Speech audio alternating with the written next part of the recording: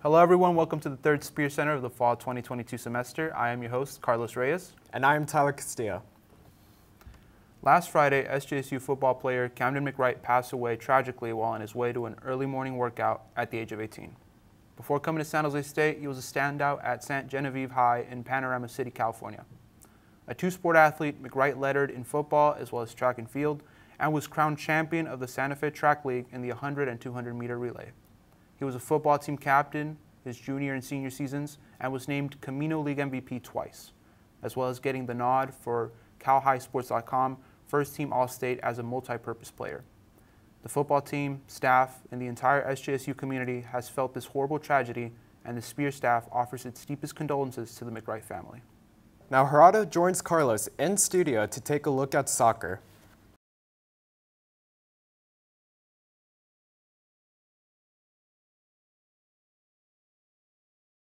The San Jose State men's soccer team took the field Friday night as he hosted California Baptist. While all players wore black armbands in memory of their fellow peer, there was also a moment of silence before the match started. It was a match that was physical as both teams moved the ball well and players went all in for every challenge. Senior goalkeeper David Sweeney had two magnificent saves in the first half, in which kept the Spartans alive and the game tied at 0.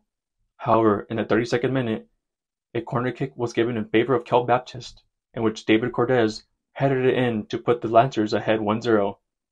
In the second half, San Jose State were able to create more opportunities and chances at goal with 6 shots. The Spartans came close in the last 5 minutes of the game as sophomore midfielder Bo LaRue had a clear shot inside the box that just skinned the post as the ball went out. The ref blew his final whistle minutes after as San Jose State would lose at home 1-0. Yeah, it wasn't the result we want, but as everyone knows, we're in a slightly different place tonight. Well, I certainly am, and our hearts, our thoughts going out to Camden's family, all the football players, the staff. Hello everyone and welcome to another week of soccer. I'm your host, Carlos Reyes, and I'm joined by Gerardo Gonzalez, men's soccer beat reporter. Gerardo? Thanks for having me. Ready to talk about some soccer. So Gerardo, men's soccer is currently in a good position heading into playoffs. Yeah. They got on a good amount of, a string of games recently. What are some of the key highlights for you within these past couple games? Yeah, so some key highlights for the men's soccer team right now is that they're 4-1-1 in conference in the WAC, and before this past weekend, they were unbeaten in 7 games, and they had a 4-win win streak so far this season, which is their longest win streak. And they've been playing some excellent soccer, I believe, and from defense to attacking, and of course with spectacular saves by senior goalkeeper David Sweeney, who has made lots of saves and has 5 clean sheets at the moment. And he leads also the conference in shutouts, so it's a pretty good, team. And so far, they found the rhythm going into pretty much playoffs in a couple of weeks. Definitely, and we talked about last week about Bo LaRue and just his overall capacity to drive this team forward in the midfield. Many could say that he's the engine of the team. Yeah. He's been certainly stepping up in these past couple games. Maybe you could tell us a little bit more about him. Yeah, Bo LaRue, he's, like you said, the engine in the midfield, and I believe he's a playmaker that moves the ball around from defense position to the attacking side, and he has 7 goals. And he leads the team in goal scoring. So he's found his pace, his rhythm as well. And I mean, we'll see if he could score more goals. I think he has a chance to maybe become top goal scorer. I believe 10 is the leading scorer right now in the conference. So he's 3 off of it right now. So hopefully he can score a couple more goals before the season ends. Yeah, definitely that's something that he's on pace towards, and it's something that you really appreciate within a midfielder. The creativity within the midfield to be able to distribute the ball as well as be able to find the back of the net is something that you could admire a lot. They're heading into a tough matchup against Air Force this upcoming week. What are some key highlights or some key details that the team needs to solidify on as far as pursuing the win against Air Force? Yeah, like you said, it's a key matchup, I believe, this Friday against Air Force. Air Force currently leads the conference in first place.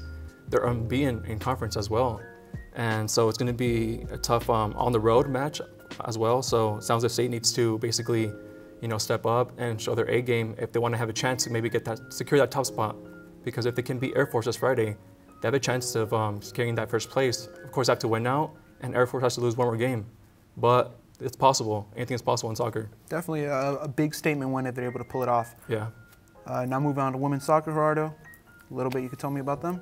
Yeah, so women's soccer, currently 6-6-5 overall and 5-3-2 in conference in the Mountain West. And they had 3 straight wins, which is the longest winning streak.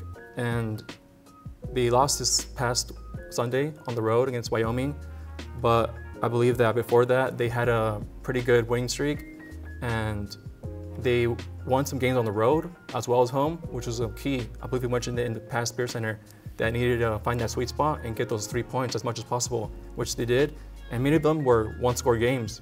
So it shows like what kind of team they are, and they found the rhythm. So, I mean, having that close-score games, basically, what do you think about their position players? I definitely believe that, Bente Pernot has stepped up and taken command of this defense. As soccer fans, we realize that the presence of a goalkeeper in that net is really important as far as positioning players, keeping the ball out of the net specifically. Yeah. Bente it's her second time winning Freshman of the Week for the WAC this season, which is incredibly impressive. So it just shows that she's not afraid to step into the limelight, take charge. And, we mentioned a lot of these games have been really close. Games that come within a goal of being decided. How important is a goalkeeper in those moments, Gerardo, when it comes to sealing the win and establishing yourself as an overall presence in the defense? How important is it to be a goalkeeper? I believe the goalkeeper position is pretty much, it's difficult, one, and I think that it's very important because basically it's important to keep shutouts, and it's also important to basically show that solidarity in the back line. So when the team has that solidarity in the back line and they can rely on their goalkeeper and shutouts or just magnificent saves throughout the games, and especially when games come that close and you have to rely on a goalkeeper because maybe your attacking players can't, finish a one-on-one, or maybe there's a mishap in the midfield. Goalkeepers, step up, and Bente Pernot basically has that talent in her. Yeah, San Jose State is definitely very lucky to have Bente Pernot. That is all for us today. We look forward to more men and women's soccer heading into playoffs. Follow soccer beat reporter Gerardo Gonzalez on Twitter, GerardoG209, for more SJSU men's soccer. Now we turn to Aiden Bostic and Aitman Fang for volleyball.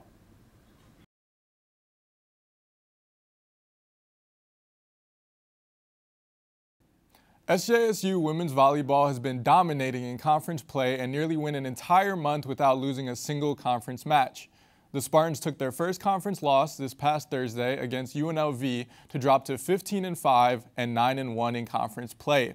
It was a showdown of the 2 best teams in the Mountain West, and SJSU came into the match on a 9-game winning streak, while UNLV came into the match on an 8-game winning streak.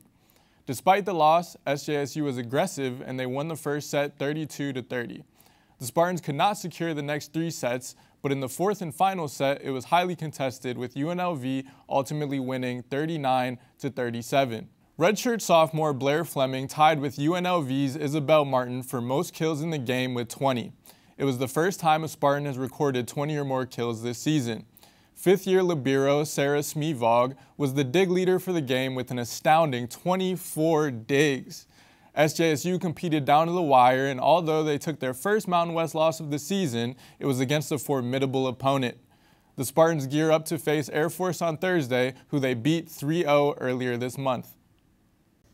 I'm here with volleyball reporter Aitman Fang to talk about the UNLV game and kind of what the volleyball team has to look forward to in the next couple games. How you doing? I'm doing pretty good. Thank you for having me. Yeah, no problem. So first, let's talk about the UNLV game. It was intense. We had that crazy final set. What are some key stats that kind of popped out to you over that game? First, it was a battle between the 2 best teams in the Mountain West, and it did not disappoint. Going back to that last set, it required 11 lead changes and 19 ties to decide a winner. San Jose State earned 6 opportunities to win that set and extend that match to a 5th set. Unfortunately, UNLV prevailed, but UNLV required its 9th match point to finish the job. I think we need to give the Spartans a lot of credit. especially not just Blair Fleming, Sarah Smevog, but there's a couple other Spartans that did a great job extending that set close to a record-breaking set. The final score of the fourth set was 39-37, and I believe the record is 46-44 this season, so it was very close. Yeah, no, definitely, and it wasn't a loss that, you know, they weren't getting blown out. They took it down to the wire. And then from there, what do we have to look forward to kind of in these next couple games? I know we play Air Force, we have a New Mexico game. What do you think is going to happen in these next couple games this week? The San Jose State Spartans are going to continue this road trip, and they're going to head off to Air Force, where they hit a season best hitting percentage. But after that, they continue that road trip and go down to New Mexico, where, similar to Air Force, they beat the New Mexico Lobos in a 3-set sweep earlier this month. I think the Spartans are going to continue their dominance in the Mountain West Conference, and it's going to be really exciting what they can do as they come back on Thursday to play Colorado State. Yeah, definitely. Still 9-1 in conference, and they're just gearing up for more conference wins. And then we could backtrack a little bit. Blair Fleming and Sarah Smevog both won Mountain West Awards this year. They're both dominating in play.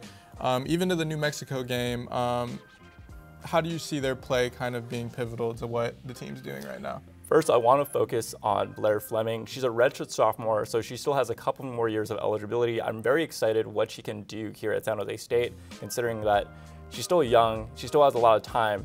But also Sarah Smevog. She has won the Mountain West Defensive Player of the Week 3 times already, and most likely she'll probably win the award another couple of times, considering how dominant our blockers have been and have allowed her these opportunities to get digs. Yeah, definitely. And then, so the Spartans return home after these next 2 games this week to face Colorado next Thursday at 6 p.m. Hopefully they pull out 3 conference wins back-to-back. We'll see how it goes. That's all for volleyball. Thank you for coming here, Aikman. Thank you. And back to you. Thanks, Aiden. Keep an eye out for magazine stands scattered across campus and at Dwight Bennett Hall to secure your copy of the Spear magazine. This magazine represents about a month of hard work from us at the Spear, so make sure to check it out. That's a wrap here for us here at SpearCenter. Be sure to follow at the Spear SJSU for all things SJSU sports related. For the Spear, I am Tyler Castillo. And I'm Carlos Reyes. Thank you, and go Spartans.